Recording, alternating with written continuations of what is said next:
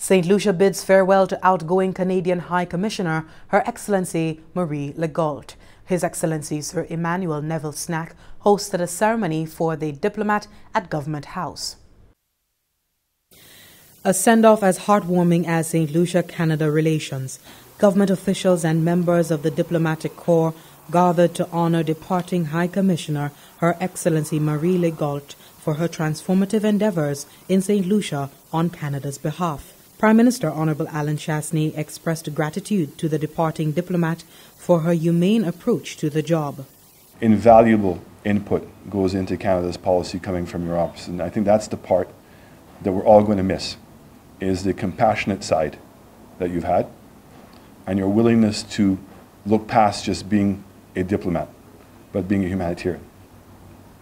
So on that note, I want to say thank you. You're going to be missed, but hopefully it's au revoir, but not goodbye. Honorable Sarah Flood-Bobra, Minister with responsibility for external affairs, highlighted notable initiatives during Her Excellency Legault's tenure. These include the establishment of a Canadian Visa Application Centre on Island, the school computer program, the First House project for at-risk women and children, and support amid the pandemic. We were really heartened when we were trying to get quite a number of our St. Lucian citizens who were stranded in Canada through COVID, and you gave up space that was reserved for Canadians on the plane so St. Lucians could come. The External Affairs Minister encouraged the outgoing ambassador to continue advocating for St. Lucia. There is some unfinished business it would be remiss of me if I did not mention here, and that is the visa-free access that we used to enjoy, where St. Lucians were able to visit Canada without having to apply for a visa.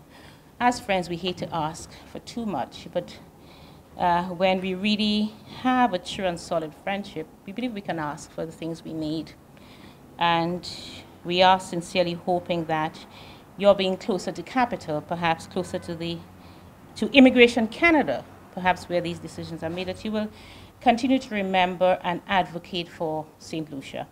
High Commissioner Legault reflected on some of the highlights of her time representing Canada in St. Lucia and reaffirmed Canada's commitment to the region. We've worked on climate change and the crisis and the resilience, and you mentioned, Prime Minister, the SIDS issue, which is still ongoing. There's a lot of issues into that, and we will continue to work on that. It's by far not solved. Concessional financing, and you just mentioned the financing for development that Prime Minister Trudeau and Prime Minister Holness are working on, and we will continue to completely be engaged on that.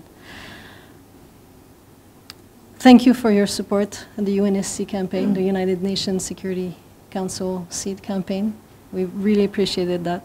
A token of appreciation was presented to Her Excellency Legault on behalf of the government and people of St. Lucia. For the Government Information Service, I am Jessie Leonce reporting.